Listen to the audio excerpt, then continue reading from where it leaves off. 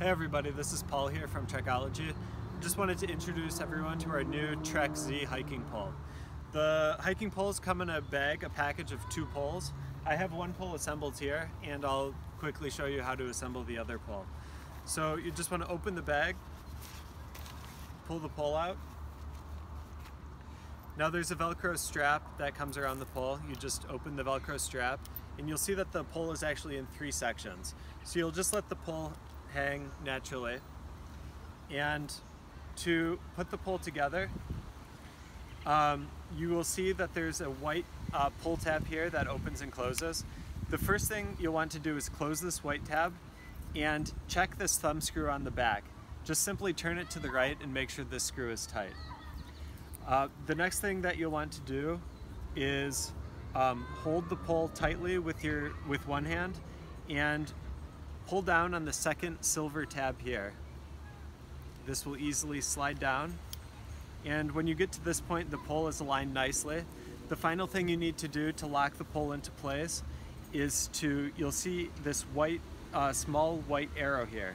You'll want to hold the pole tightly in one hand and pull down with the other hand until the silver tab pops out, and at this point the pole is locked into place.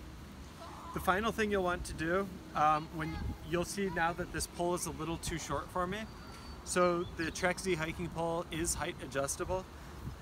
In order to adjust the height, you will open this white tab and slide the top of this pole up. There are some conveniently labeled height markers on the pole itself. When you're sliding it up, we advise you to, if you go to a certain point, there is a point called the stop line. Do not go above this line. Keep the height of the pole below that line. Adjust it to the height that works best for you, and snap this white tab back into place.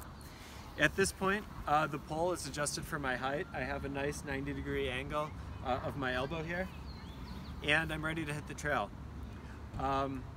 So finally, to disassemble the pole, we just simply do everything in reverse.